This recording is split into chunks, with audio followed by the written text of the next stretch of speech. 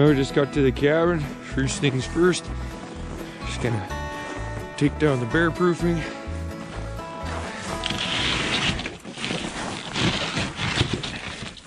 And the plywood. Just so the snow doesn't blow into the porch. Take down the bear proofing off the window. There we go. Let some light in. And we'll come over here. Turn on the propane. That way, make some coffee. Heats it up. Heats up the water faster. Just like that. It's a beautiful day here at the cabin. Water's looking nice. Everything's looking super nice. Right on. Should be a good stay at the cabin this weekend. Hopefully it's a good check too. Fingers crossed. We got our bear proofing all done. Trying to get a bit of water, coffee, dishes, all the good stuff like that. Don't exactly have running water out here. Get it from down at the old creek. Oh, water. Ice is pretty thick here. So, bust it out. Oh, sweet.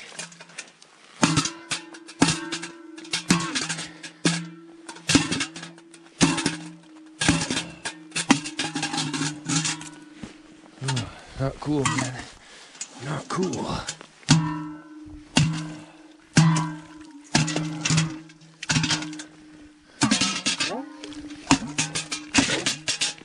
It's hard doing this while I'm filming.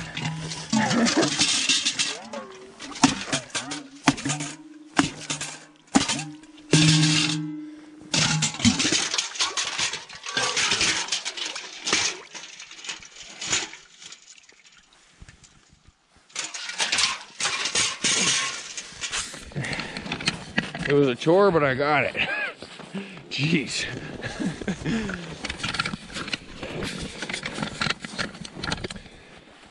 And just down here getting water. Super nice here. Beautiful. Weather's really cooperating with us now. It's -20 out, so finally get all the animals moving and get some good trapping in before the end of the season here. Still wondering where he sets here. There's nothing here, so we're starting to clean up the line here. Oh, there's some lynx tracks right there. Going right on by. That's kind of cool.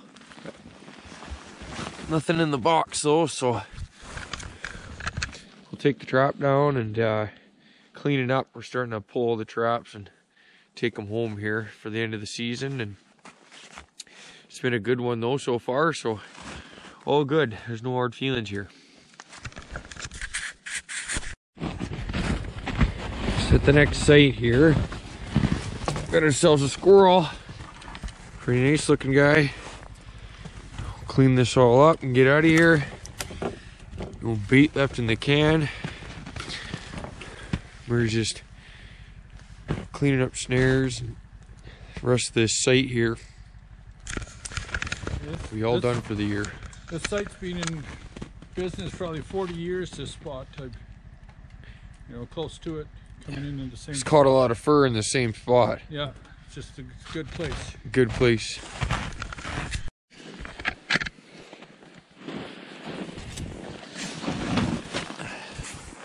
Another trap.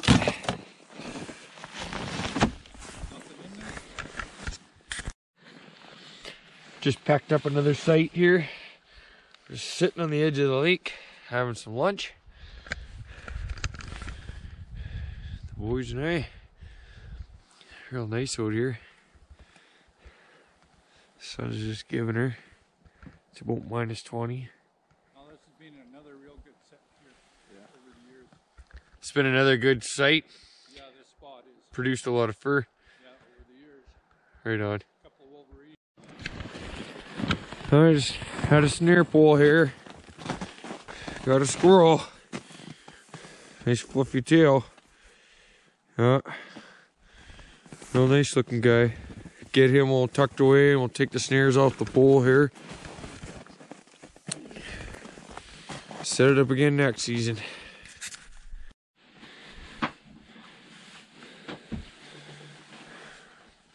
The boys are just getting dressed. Minus 25 this morning. We're getting ready to head out. Go and check the rest of the line. It's pretty cold. Hopefully the sleds will run good for us and hopefully everything goes smooth this morning. Wish us luck. Should be good. Just at a station here at Murray's, and what do you got, Murray? Well, looks like there's a red fox in one of the link snares. Let's go take a look. Well, he's super nice too.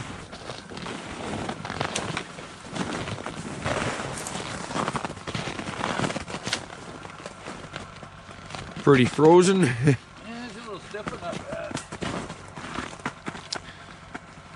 That's super nice, Murray. Right on. That's a W for sure. Yeah. Yeah.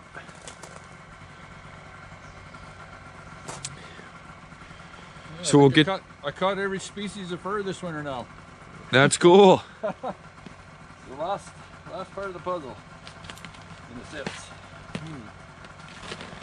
So we'll get this site all doctored back up and mosey on. Yeah. That's super cool. It's the first fox I've seen trapped. Nice. Yeah, that's cool.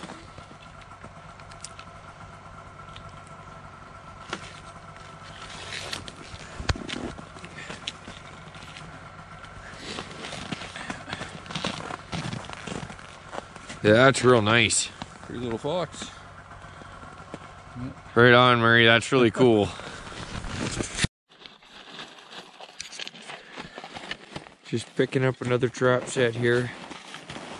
Trying to get the 280 unfrozen.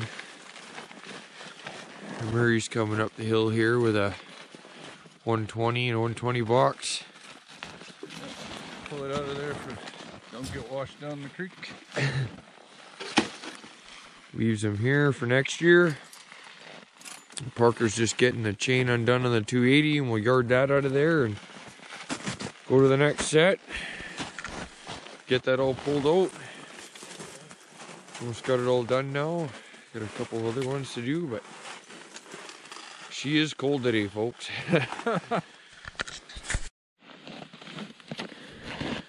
Here's packing up traps, putting them away. We also got over here a double on the squirrel pole. There's two there. And then if we go over here down this trail,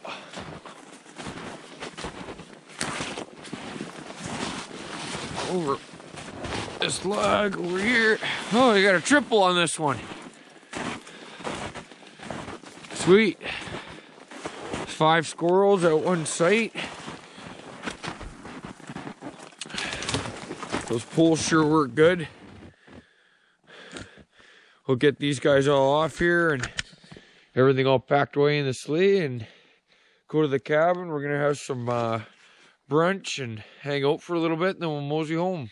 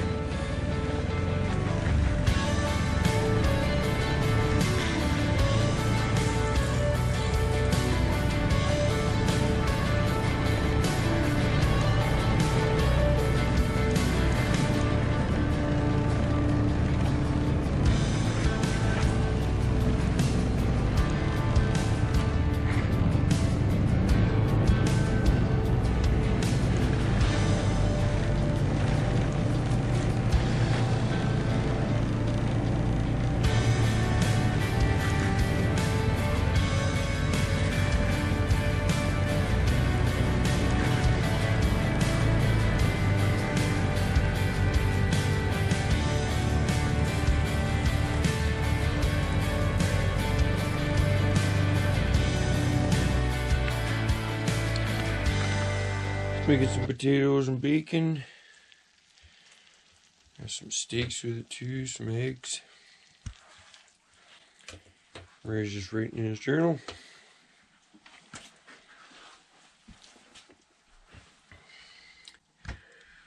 Beautiful day out there. Don't let that fool you though, folks. She is gold.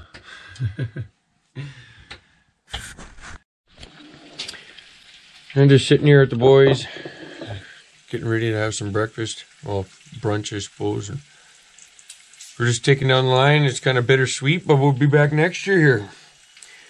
Murray's got some plans for spring beaver and jetting up and down these rivers. And yeah, hopefully the weather and the water cooperates to go out and do this stuff.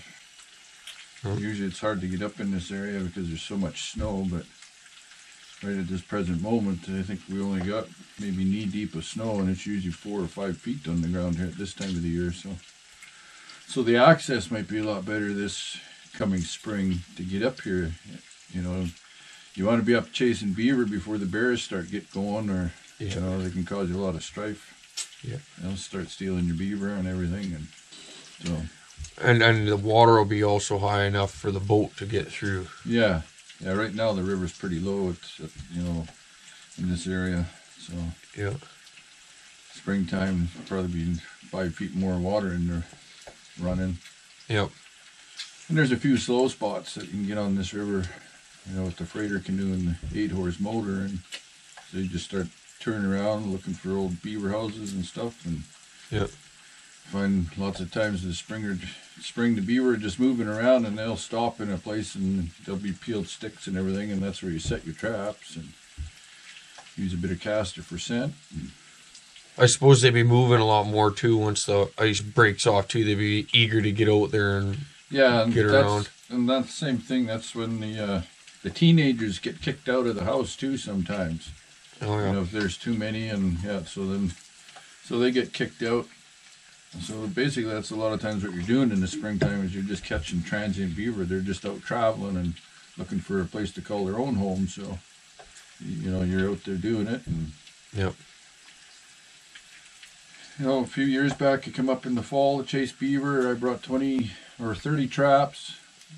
I set 20 the first day, and then set the other 10 the next morning, and then checked them 20 traps on the way back to the truck. The first trap was sprung, the second trap had a muskrat, and the next 18 all had beaver in them. And so I had a pretty good boatload by the time I got to the truck. Yeah. So that was pretty fun. I left the trap set for 3 days and caught 38 beaver out of them 30 traps. So, and they hadn't been trapped, you know, probably 7-8 years. So yeah, a pretty good backlog on them. And right on. so now lately, like I was here in 21 was the last time I trapped beaver off the river, and I don't plan to start trapping beaver in this theoretical on the lower section until 24. Yep. And the reason being I do it that way is because the beaver are moving around so much, you don't know if you're actually taking 2 out of each house. That's my go-to rule, is you try to take 2 beaver from each house, and you should be able to do that every year if you're doing that. But when the beaver are traveling up and down the waterways, you know, you actually don't know if you're only taking 2 out of one house. That's right. So that's why I give it a 3-year, you know, little layover. break. That's right. Because then, you know, if that happens, the female will have young the next year. So theoretically, if you wait 3 years, the youngest of beaver will be theoretically 2 years old in that house. Yep. You know, and that's a large beaver. Yep. You know, and that's the other rule of thumb. If you catch a kit in the house, from a house, well, you usually pull your traps and let them be, just where you don't decimate the population. Because usually what happens, you catch one kit, you'll catch another one. Yep. You know, and so that's just the way I do it. You know, lots of people do it different, but for me, that's just keeping the population healthy, and that's the other part too. That's how you know you're gonna have a healthy population, and you do your management on it. You harvest so many beaver every year. Yeah.